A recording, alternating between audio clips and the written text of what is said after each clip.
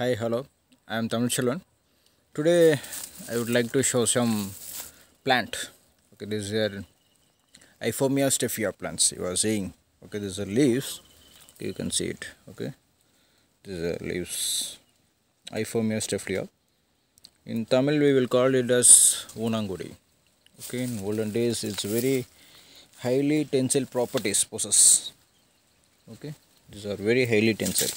You can see very high tensile. They will use us in rope. Okay, during the older days, you can see this is a flower. Okay, this is a flower. This is a structure. Okay, you can see the violet, pink colors around the white.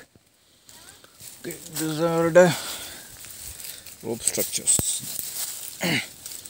And you can see the stems are very heavy with the root. Okay, this is a root area. These are very heavy. When we are going for at bottom level, this is our nearly one hand size, our own hand size.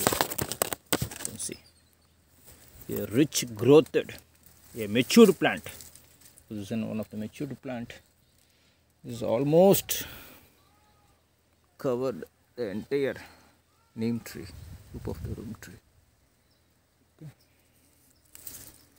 So today for our project, we are going to cultivate. Okay, we have to cut the heavy bottom structure. Okay, to extract the fiber from the Ipomoea staphylina plant, and we will use it for our projects. Okay, right? Okay, shall we start? Yeah. Come on, guys.